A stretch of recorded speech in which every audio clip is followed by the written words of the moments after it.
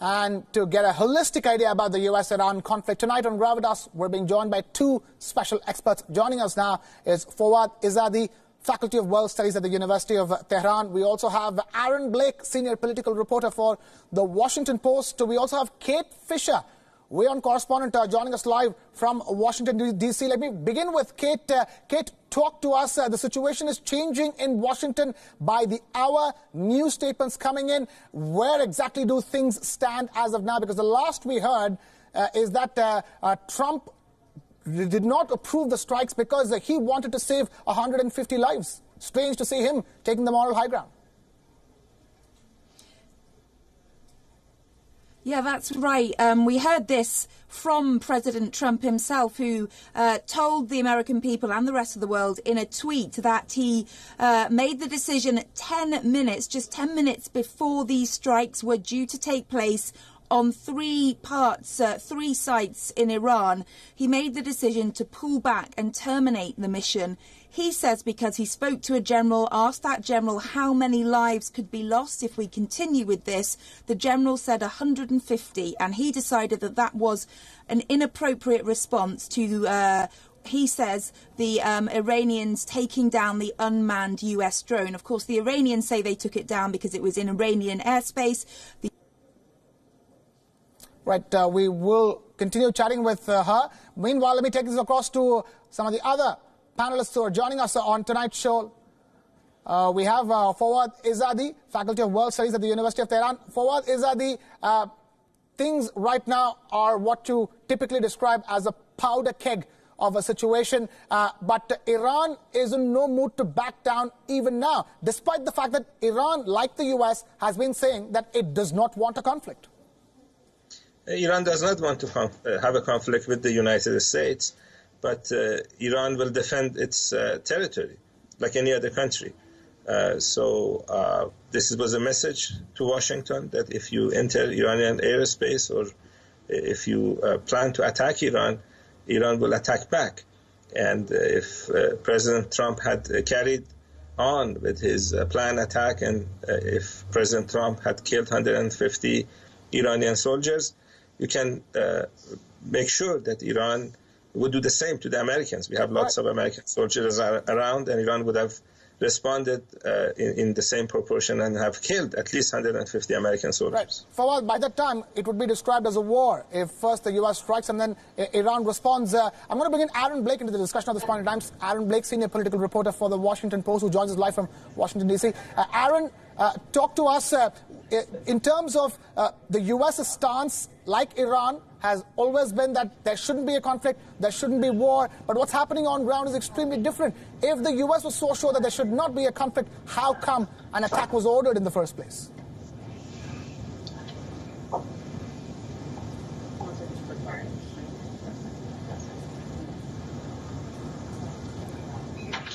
Aaron, if you can hear us.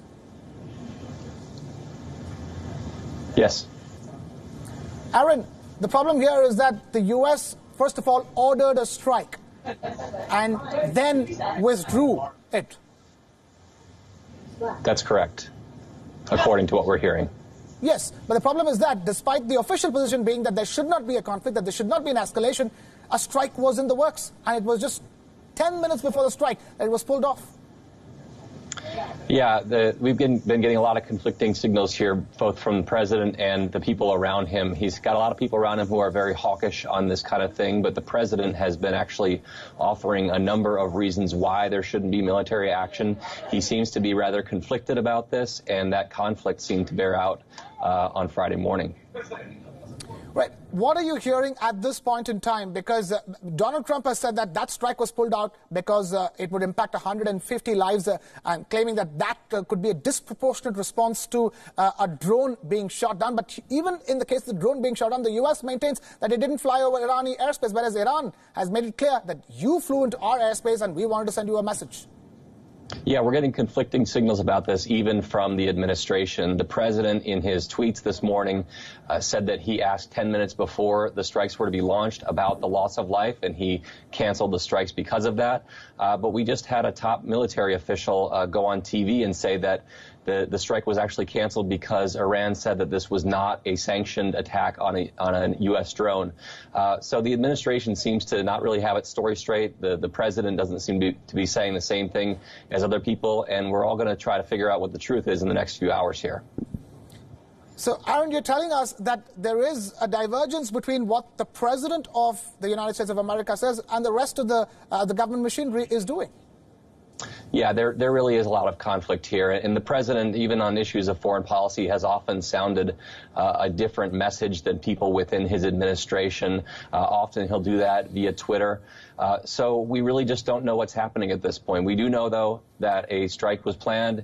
It was on its way to being carried out, and that for some reason or another, the president pulled the plug at the last minute. Right. We also have Kate Fisher, our correspondent, joining us on the show. Kate, we were just chatting with you about what is the latest that is coming out of Washington. The day is just beginning in Washington, but it's going to be a really tense day considering what's happened over the last 24 to 48 hours. It certainly is, and those discussions no doubt will be continuing. As you just heard, there is confusion about the reasons for why this attack was dropped. The president saying it was to save lives. Other people suggesting that there was some denial from the Iranians that they had planned this and that it was some kind of rogue operator within Iran doing so. Lots that we don't know and lots to be discovered. Perhaps confused by the fact as well that at the moment the acting defence secretary, Mr. Shanahan, is due to step down this week, and the new man for the job will take over next week. That can only be adding perhaps to the difficulties surrounding the administration's response to anything in the defence sphere. There are differing voices in the Oval Office around the president. Of course, you have John Bolton, the National Security Advisor, and Mike Pompeo, the Secretary of State, who are very hawkish when it comes to Iran, and they apparently were very supportive of these military strikes. And then you have, we're told, senior staff at the Pentagon telling the president that the concern they had was that if they continued with these strikes on Iran, it could endanger the lives of American military personnel in the region. Right. Fawad Izadi, Faculty of World Studies, with us at the University of Tehran.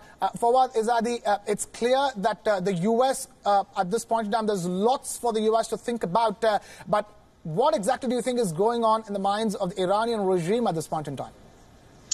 The Iranian government has said that they are going to attack American soldiers if Americans attack. And so I agree with the last sentence that Kate had from Washington, that if U.S. had carried out the attack as they planned, you would have many American soldiers dead. And given the fact that we are reaching an election year, 2020 election in the United States, and given the fact that Trump... All right, Fawad Izadi from the Faculty of World Studies at the University of Tehran, thank you so much for joining us. And, of course, Aaron Blake, senior political reporter for the Washington Post, thank you so much for being with us here on Gravitas, and Kate Fisher, our correspondent as well, joining us live from Washington, D.C.